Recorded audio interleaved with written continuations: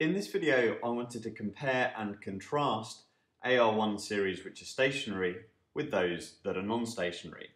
So on the left-hand side here, we're going to be considering an AR1 process which has xt is equal to rho times xt minus 1 plus some error term et, where we're defining this rho to have a modulus which is less than 1, and actually in both of these examples we're going to define et to be iid with a mean of 0 and a variance of sigma squared.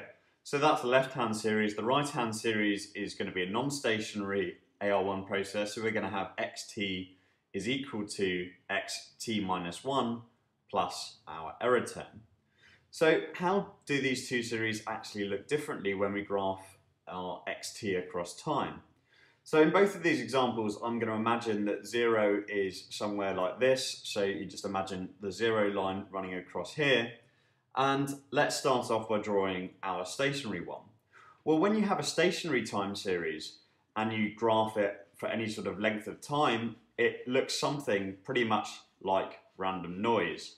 There are no substantial positive runs and negative runs of xt. It always returns to 0 relatively quickly. That's if we were, let's say, considering for this first graph that I've drawn, perhaps rho equals 0.7 or something like that.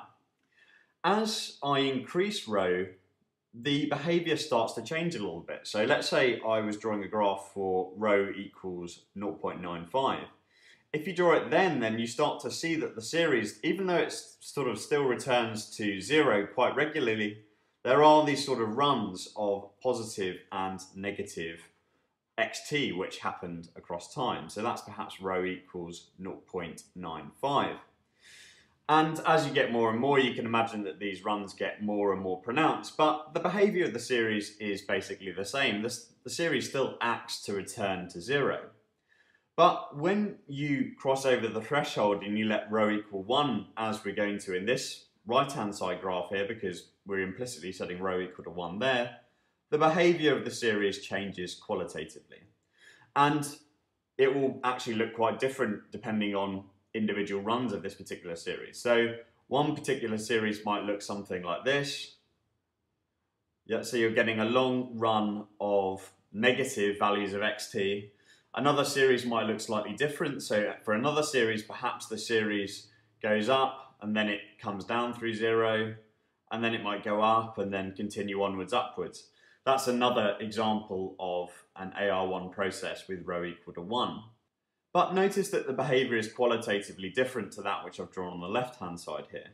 On the left-hand side, we're having this frequent returning to 0, whereas on the right-hand side, we're getting these very, very long, almost infinitely long runs in some cases of xt, which we're not necessarily returning to xt in any finite amount of time.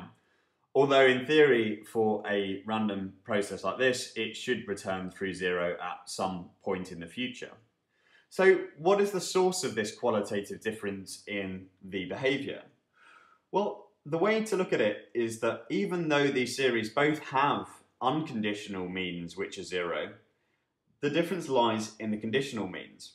So if we think about the expectation of our value of our series, xt, given that we have the value of xt in this period, which we're talking about the t minus 1th period, then we can work this out quite easily. This is just going to be equal to rho times xt minus 1, because the expectation of this term here is going to be 0 at time t minus 1, and we already have this particular term at t minus 1, so it's just something which is already known to us.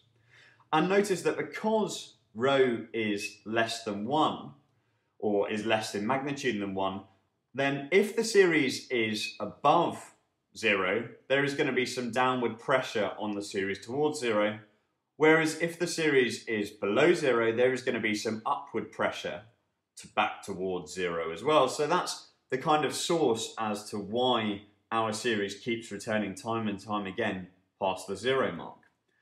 Contrast this with the right-hand side. If we now take the expectation of xt given xt minus 1, then it's just equal to xt minus 1, just through similar logic. And notice that because of the fact we don't have this rho here, there is no downward pressure on the series back towards zero. Essentially, each new step which the series takes, you could kind of think about that as being the new zero of the series. It has no particular bias towards zero. There's no particular force which is driving the series to have either an upward pressure when it's below zero or a downward pressure when it is above zero. So there's no sort of returning force in the circumstance where we have a non-stationary AR1 process. But don't take my word for it. I want to now run some simulations in Matlab to demonstrate that what I'm telling you isn't just complete rubbish. Okay, so I'm going to run some simulations in Matlab, and we're going to run 10,000 time steps for our two types of series. First of all, we're going to start with a value of rho, which is around 0.8. Let's see how it looks. So, as you can see here, the series is frequently going back and crossing zero. And even if I zoom into the series, there aren't really these long runs of positive or negative values unless I get really, really close to it. So our series, when we look upon it from the sort of distance of 10,000 time periods, looks like it's crossing zero frequently. Let's now increase rho a little bit. So let's increase rho to 0.95. If we do so, you can see now that we're not crossing zero half as frequently as we were before. And actually, if we zoom into the series here, we can actually start to see quite quickly that we're getting these long runs of positive and negative values of xt. Okay, let's increase rho a little bit more. Let's increase it to 0.99 and rerun the program. And now you're quite conspicuously seeing these long runs of xt where we're going negative and positive.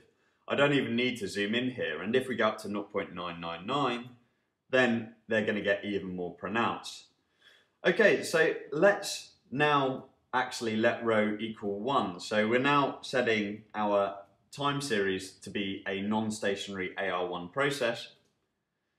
If I do that, you can see that we're getting these long runs of xt which are negative, and then here it's actually returning back towards zero.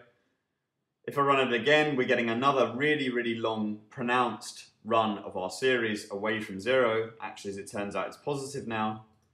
If I run it again, yeah, this is what I was trying to show.